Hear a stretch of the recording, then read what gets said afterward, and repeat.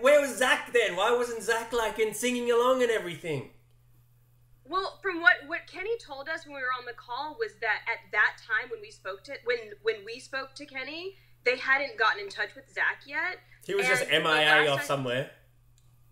Yeah, and you know, I've done the same thing, so I get it. Like literally a month ago, I was in Kenya, and based on like time differences and everything, like the last I heard, I think he's doing a show called Killing Zac Efron. I personally thought it was really cool that he was able to come in at the last minute and just do something. I know, it means so much to the fans to see him and to know that we are in it together. It was very involved, what we had to do. Like, we did it, I was on that call all day long. Like, we did our part, and then we were filming all day. So, like I said, I don't really know, but if his Wi-Fi wasn't strong, like, or wherever literally don't know where he is in the world. Like, last I saw, he's like Papua New Guinea fishing. Of course. No, because fans, like, it was funny. When I was going through Twitter and everything like that, fans are like, oh my God, like, why didn't he just, like, film something on his phone and send it in and be part of the sing-along somehow? So it's like the reunion but, like, that you're talking about. Did you see the quality of the video, though? It was, like, fuzzy. It's hard because it's like we build up these platforms and people,